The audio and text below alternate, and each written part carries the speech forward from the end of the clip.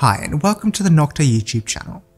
My name's Dan and in this video I'm going to be showing you how to apply our NTH1 thermal compound to all smaller sized CPUs, such as Intel's LGA 1150, 1151, 1155 and 1156.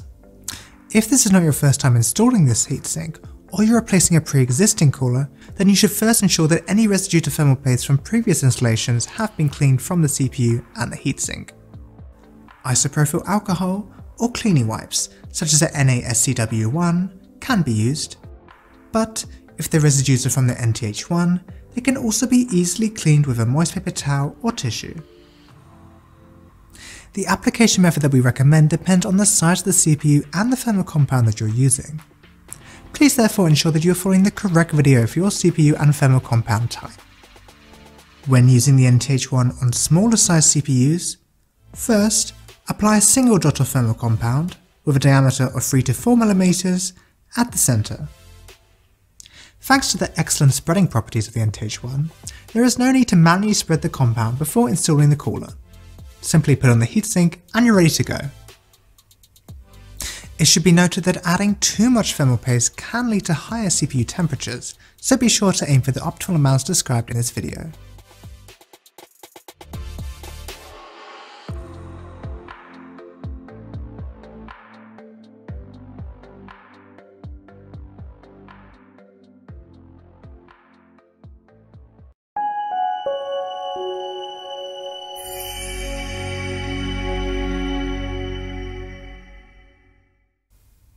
Hi, and welcome to the Noctua YouTube channel. My name is Dan, and in this video I'm going to be showing you how to apply our NTH1 thermal compound to all medium-sized CPUs, such as AMD's AM4 and Intel's LGA 2011 and 2066. If this is not your first time installing this heatsink, or you're replacing a pre-existing cooler, then you should first ensure that any residue to thermal paste from previous installations have been cleaned from the CPU and the heatsink.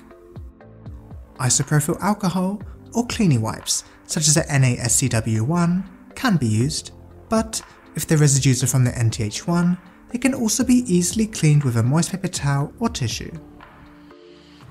The application method that we recommend depends on the size of the CPU and the thermal compound that you're using. Please therefore ensure that you are following the correct video for your CPU and thermal compound type. When using the NTH1 on medium-sized CPUs, first, apply a single dot of thermal compound with a diameter of 4 to 5 mm at the center. Thanks to the excellent spreading properties of the NTH1, there is no need to manually spread the compound before installing the cooler. Simply put on the heatsink and you're ready to go. It should be noted that adding too much thermal paste can lead to higher CPU temperatures, so be sure to aim for the optimal amounts described in this video.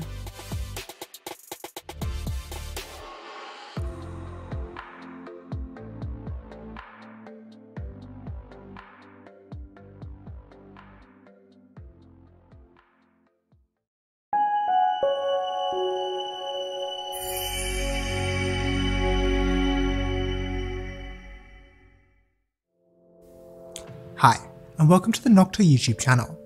My name is Dan, and in this video I'm going to be showing you how to apply our NTH1 thermal compound to all larger sized CPUs, such as AMD's TR4 and Intel's LGA 3647. If this is not your first time installing this heatsink, or you're replacing a pre-existing cooler, then you should first ensure that any residue to thermal paste from previous installations have been cleaned from the CPU and the heatsink. Isopropyl alcohol or cleaning wipes, such as a NaSCW1, can be used, but if the residues are from the NTH1, they can also be easily cleaned with a moist paper towel or tissue. The application method that we recommend depends on the size of the CPU and the thermal compound that you're using. Please therefore ensure that you are following the correct video for your CPU and thermal compound type. When using the NTH1 on larger sized CPUs, first, apply 4 dots of thermal compound with diameters of 3 to 4 mm at the center, followed by a further 9 dots with diameters of 2 mm in the arrangement shown on screen.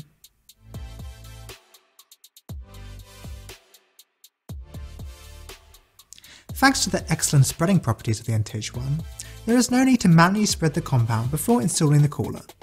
simply put on the heatsink and you're ready to go. It should be noted that adding too much thermal paste can lead to higher CPU temperatures, so be sure to aim for the optimal amounts described in this video.